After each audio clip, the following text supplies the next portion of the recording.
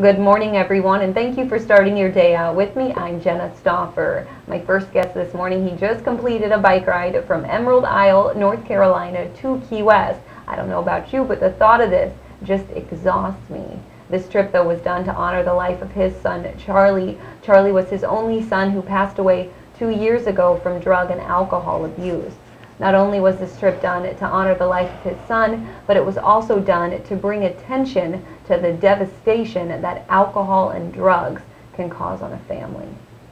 Doc, thank you for being here with me this morning. You're welcome, Jenna. Thanks for having me. Are you feeling okay right now? Feeling fine, yeah. Feeling really good, actually. Feeling fine and rested. Yes. Doc, I am sure that your son would be very proud of you right now. I think so. If he could be here. Now, you decided to take this trip, as I mentioned, to honor the life of your son who passed away just 2 years ago. Correct. Pretty recent. And now, was addiction something that Charlie has always kind of battled in his life? Well, it just hit him at a certain point, probably about 10 years before his death. And once it took hold, it was there to stay. So it was, you hear the phrase, the monkey on one's back, and it just hung around. It was a constant battle in and out of it. Now, why was it so important for you to make this trip, Doc? Well, given that my son died, I feel compelled to do whatever I can to try to influence young people to make smart choices and to not fall victim to the thing that took him.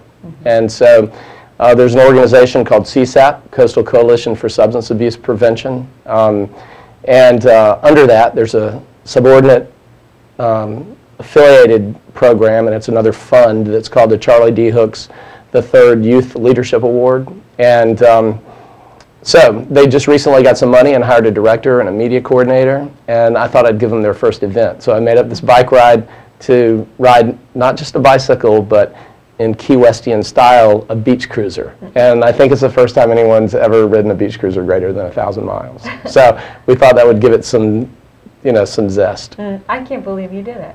Did you run into a lot of obstacles along the way, or was it okay? It was okay. Most of the way it was good to go, and it was very enjoyable. And seeing the beautiful states that I get to travel through, from North Carolina, South Carolina, Georgia, and Florida, it was spectacular. Taking the old roads, Highway 17 and A1A, and stopped and met people along the way. And one of the most interesting things about it is how many people are touched by this national, international, worldwide issue of addiction. And so everywhere I stopped, I would have people come up and want to talk to me about it.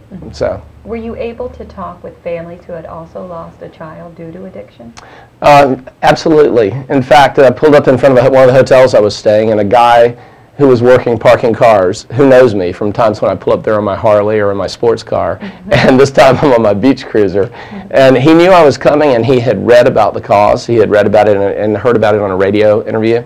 And when he met me, when I pulled up, he immediately came up to me and admitted that he was a recovering person and that he had lost his sister to addiction the year before. So that's just one example, but in fact there were numerous examples along the way. And this kind of helps, I think, inspire people who have been in that situation. Maybe it helps them also want to bring attention to the cause and help stop someone else's life from failing. I hope that's the case, and I think you're right. I think we've been successful in that regard, I think. Would you say that that's your ultimate goal with doing this? Absolutely. In fact, I'm hoping to grow this Coastal Coalition for Substance Abuse Prevention to cover both coasts, and hopefully maybe in a year or two have riders doing something like, say, maybe from Washington to San Diego and to Mexico, and from Maine to Key West.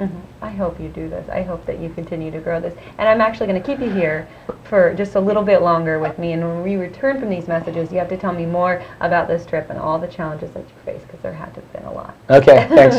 Stay with us. We'll be right back after these messages.